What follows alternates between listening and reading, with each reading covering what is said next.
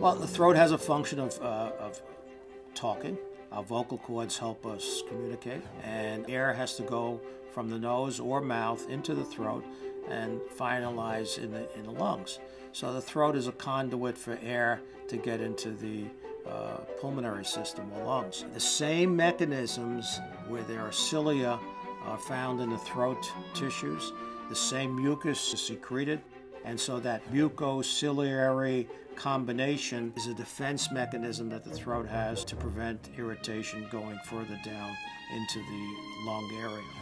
The throat obviously can be sore. The throat can have infections. The vocal cords can become inflamed, and hoarseness comes from swelling or other conditions, growths, tumors, polyps, cysts, nodules on a vocal cord.